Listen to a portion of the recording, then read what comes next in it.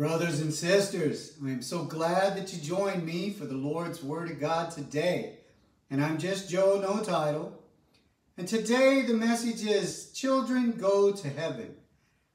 And so we're going to look in the Bible to see what the Lord tells us about that. Before we start, I want to say a prayer for all the family members that lost their children in that mass shooting in Texas. 9 and 10-year-olds died. Let us bow our heads. We'll say a prayer for those family members. Dear Heavenly Father, we humbly come before your throne. Please comfort all the family members and friends of those little children that died this week with your power and mighty and loving Holy Spirit. And we pray this in the precious name of Jesus. Amen.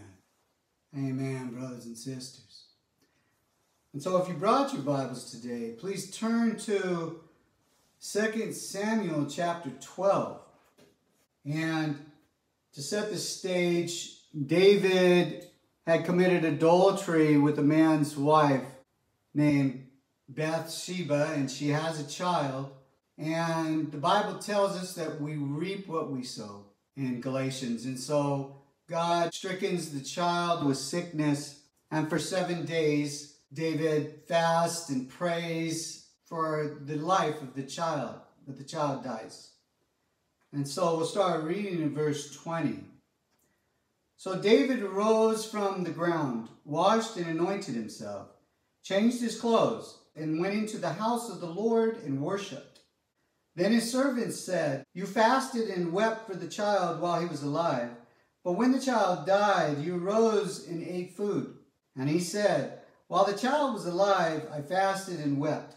For I said, who can tell whether the Lord will be gracious to me, that the child may live? But now he is dead. Why should I fast? Can I bring him back again? I shall go to him, but he shall not return to me." So now God has clearly revealed to David that his young child who died went to heaven. Amen? Amen. And he's telling him that he too will be with him someday in heaven. So those people in Texas and everywhere else where children died, they know that they're in heaven waiting for their parents to arrive. Amen? Amen. In the first chapter of Deuteronomy, the word speaks of little children have no knowledge of good and evil. Our God is a just God. And children have no knowledge of good and evil. They can't discern and deliberate whether this is good or bad or right or wrong. And so God automatically takes them to heaven. Now, what age does he start to judge them? We look in the book of Luke chapter 2. Jesus was 12 years old, and he's found in the temple sitting in the midst of the teachers, both listening to them and asking them questions. And all that heard him were astonished at his understanding. So children from 12 years up, they have understanding. And so if you have a child that's that age or higher, you need to bestow to them the importance of loving Jesus, believing in Jesus, and keeping their mind on the Lord. And all will be well with them. Amen? Amen. So now we're going to look at another story of children dying. Please turn with me to the book of 2 Chronicles chapter 33. And to set the stage, this is a king named King Manasseh. And he's king in Jerusalem. And he does evil in the sight of the Lord. And so we'll pick it up in verse 6. Also he caused his children to pass through the fire in the valley of the son of Hinnom. He practiced soothsaying and used witchcraft and sorcery. And he consulted mediums and spiritists. He did much evil in the sight of the Lord to provoke him to anger. And the Lord spoke to Manasseh and his people, but they would not listen. Therefore the Lord brought upon them the captains of the army of the king of Assyria, who took Manasseh with hooks, bound him with bond fetters, and carried him off to Babylon. Now when he was afflicted, he implored to the Lord and humbled himself greatly before the God of his fathers, and prayed to him. And he received his entreaty, heard his supplication, and brought him back to Jerusalem in his kingdom. Then Manasseh knew that the Lord was God. Now first, we have to see how terrible this is, what he did. He killed his own children, sacrificed his own children in the fire. It's horrible. It's worse than that young man going in that elementary school and shooting those little children.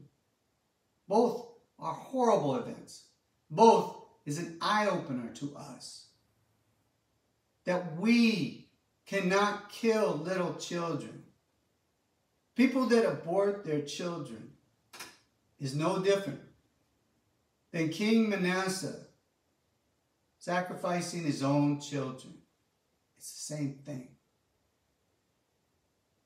God loves children. He loves them. The scripture says that do not despise little children, because their angels see the face of the Father in heaven every day. God loves children. And so, people have to stop killing children. All things happen for a reason. Nothing happens that God does not allow. When a child cries, God is there. This happened so people would wake up and stop killing their children. But we also read here that God is a merciful God. And he forgives Manasseh for killing his children and puts him back in his kingdom. And you, if you have done this horrible sin, had an abortion and killed a child that God made, it doesn't go unanswered. As Galatians says, you reap what you sow. You can't destroy something that God has made and not know that it doesn't go unanswered. But God will forgive you and have mercy on your soul. And you can be with your child in heaven that beat you to heaven someday. If you have remorse in your heart and you repent and you serve Jesus by pleasing God and doing his will. And so now, brothers and sisters, if you have a contrite heart, if you believe that Jesus died, was buried, and arose, and if you have backslid, that means have gone back to sinning the way you did before you were saved. You need to repent genuinely in your heart. If you need to be led in a prayer of repentance, please bow your heads now and repeat after me. Dear Heavenly Father, I humbly come before your throne. I am a sinner, Father. I have sinned. Please, Lord, forgive me for all the sins that I have done. And even sins I didn't know were sins. Please, Father, help me to renew this carnal mind. Please replace this stony heart into a pure, loving heart. Help me, Lord, to make the proper changes, to serve you, Lord, to please you and do your will. Please, Father, fill me up with your Holy Spirit. Write my name in the book of life. And seal me for the day of redemption. And I pray this in the precious name of Yeshua, Jesus. Amen. Amen, brothers and sisters. So, brothers and sisters, we need to be regenerated every day. Every morning, you need to get on your knees and ask the Lord to regenerate you and fill you up with the Holy Spirit before you take on the day. Because you can lose the Holy Spirit. So always remember to keep your mind on the Lord and stay on that narrow path to heaven. Amen. Amen.